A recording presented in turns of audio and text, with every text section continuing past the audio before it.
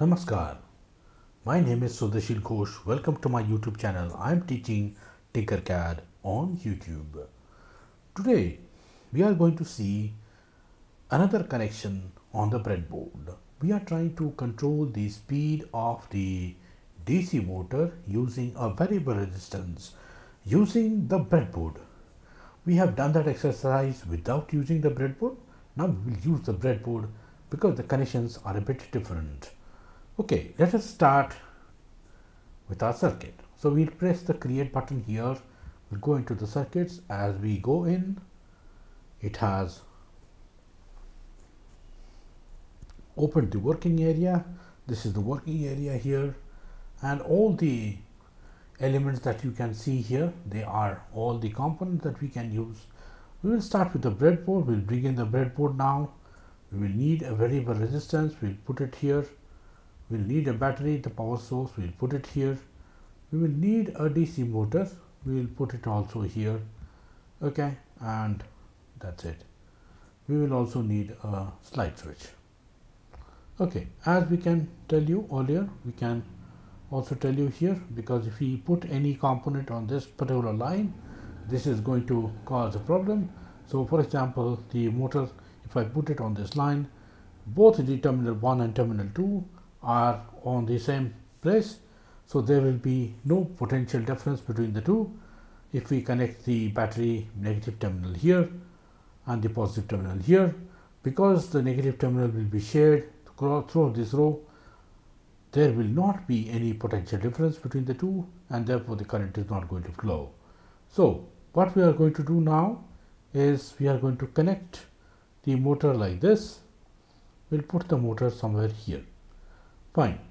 Now we want to control the speed of the motor using the variable resistance. Again, the variable resistance will need to be placed here. If we place it on this row or this row, there will not be any potential difference, and therefore there will be a problem.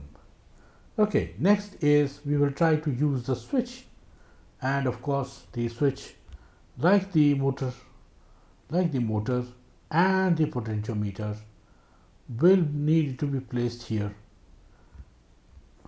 Now we'll connect the battery terminals. The first thing that we'll do is we will try to connect the negative terminal here. Okay, and we can make this beautiful like this, and we'll try to connect the positive terminal here on this particular line. Good.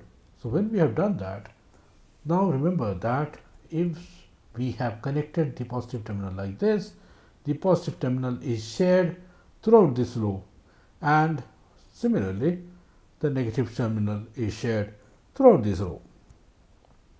My job now is to connect this particular terminal of the motor to the positive terminal of the battery. So how will I do that?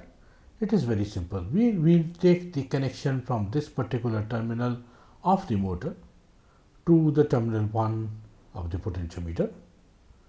We will take the connection from here to the first terminal of the switch.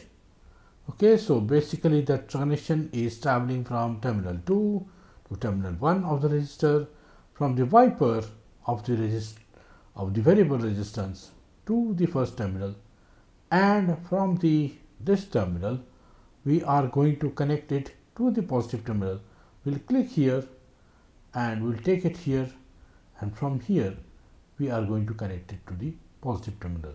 So what has happened now, the positive terminal comes from here, goes here, comes to this particular point, now goes here, and therefore now from here it goes here, and then through the switch it comes here, and through this particular wire it comes to this place, and then from here to here it goes like this. Okay, so this is going to act as the resistance element in between. Now since we have completed the connection of the red terminal to this red terminal here, we are going to connect the negative terminal of the battery to the motor. So how can we do that? We'll take the connection from here and we'll take it to here, and then we'll take the connection from here to there. So therefore what has happened here, the negative terminal, the connection travels from this particular terminal to this particular place, and through this wire it comes here, through this wire it comes to this particular terminal 1. So let us now run the simulation. Let us see what happens. We'll start the simulation now. Okay, and we can see that there is some zero resistance now, because this is expressing zero resistance, and as we move apart, move further, with the motor will become slower and slower.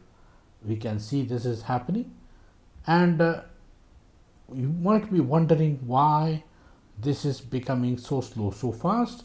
So you can see here that this resistance is written as 250 kilo ohm. So we can stop this and we'll put the value of the resistance to be 10 kilo ohm, and let us see what happens. We'll start the simulation. So you can see the speed of the motor now. You can see the speed of the motor now. Of course, you can see the speed of the motor now. So we can see we have been able to regulate the speed of the motor by using the variable resistance.